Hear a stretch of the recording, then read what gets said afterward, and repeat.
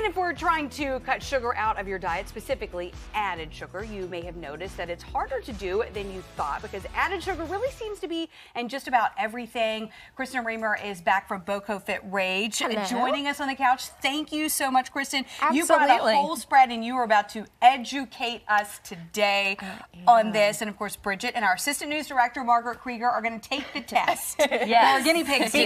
Because Margaret, you were also cutting out. Also done it, and I'm doing it for 4 months until my wedding. So here's hoping. Yeah. So what do people need to know? I mean, dive right in. I think the biggest thing you can do is look at the food labels. And when I say food labels, I mean the percentage of sugar or the grams of sugar, but also the ingredient list. Yes. Because sugar is known as many different names. Yes. Yeah. Oh yeah, you gotta know the names, all the different things. Okay, so what did you bring here today? And we're gonna put them to the test. Okay, I brought lots of yummy goodness.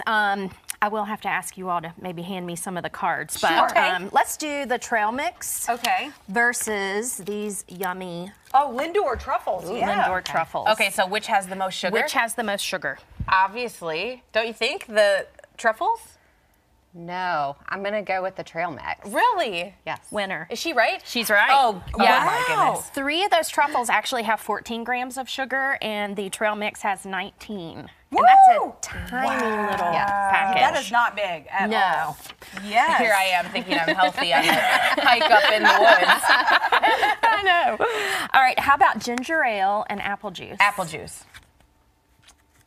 I'm going to say apple juice. You are correct. Yes. Okay. Apple juice think about that. This apple juice has 28 grams of sugar per serving, and the ginger ale has 22. Ooh, think twice before giving that to a baby. Exactly. Yes, you gotta water that down. Yeah, you can do half and half water, half apple juice. All right, how about an apple juice and Capri Sun?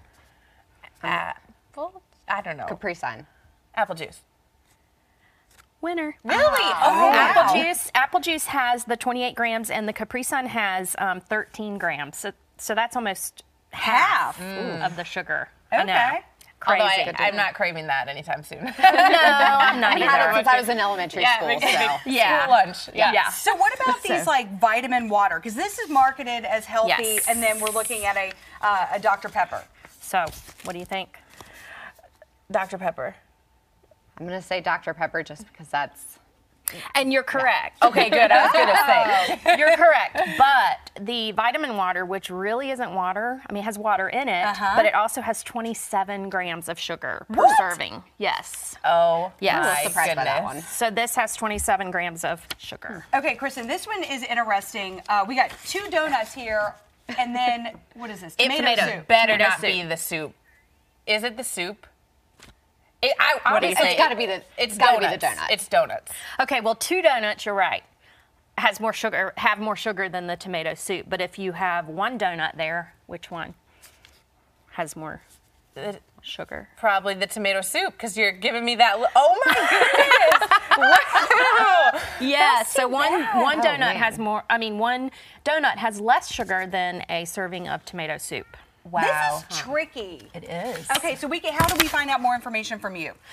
You can go to our website at bocofitrage.org, and we actually have on my blog, we have a sugar reset challenge that you can do at home, and it's very, very good. Okay, all right, Kristen, thank you so much. You're so welcome. Margaret, thank you for being here.